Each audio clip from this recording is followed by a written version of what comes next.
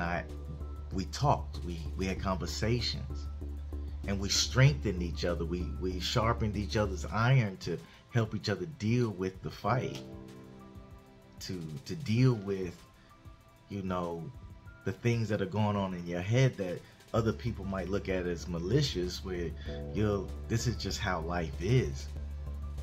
Yes, I had to wake up in the morning. I would look in at my pops and look at him. Is he breathing today? That happened. But a lot of people don't think about that. You don't think about waking up and seeing if your kids are breathing today. That's not a worry. But it sounds kind of morbid, doesn't it? I had to look in the room. I just look in the room every day to see if they're breathing. That's what we have to do. That's what I had to do.